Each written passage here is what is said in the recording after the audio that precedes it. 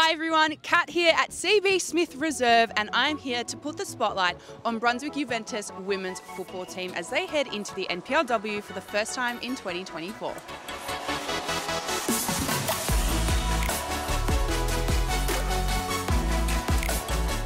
I'm here with head coach Josip Lončarić. Tell me, how are you feeling going into this season? It's your first season in the NPLW. How does that feel for you?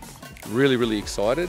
We've got a fantastic group of young girls, and it's a really great vibe around the club. But obviously celebrating 75 years last year, so it's been a great sort of journey to get them here. And now we're just buzzing to get started with pre-season and see how we build. We've gone from a state team to where we are now, and that's a tap on the back for all the coaches that have been involved in the journey.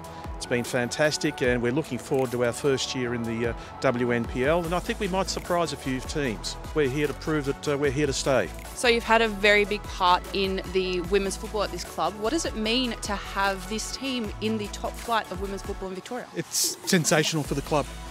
We're beyond proud of what the girls have achieved over the last 5 to 10 years. We had a 5-year plan at the club to get the girls into the top flight, and we're all extremely proud and excited for the year ahead. I'm here with Cindy Lay, the captain of Brunswick Juventus. Cindy, what does it mean to you now that you have finally made it to the NPLW for the first time ever? Yeah, it's a huge achievement for the club. I just wanted to challenge myself and come to a local community club where I could hopefully lead and guide the youngsters and get them promoted to the top flight.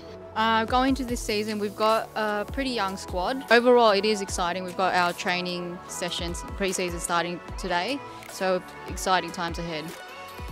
Which of your girls would you say to people to look out for? Captain Cindy Lay, experienced player, hasn't played at NPL level for a couple of years now, but has obviously played at the highest level at Melbourne Victory. Then we've got a few new signings like Karina Tolios, Emily Keppens, Lisa Smith, who I worked with at Calder a couple of years ago, and she's come across, and I think she's a very underrated midfielder that will create some problems for teams this year. There's a rich history behind the club.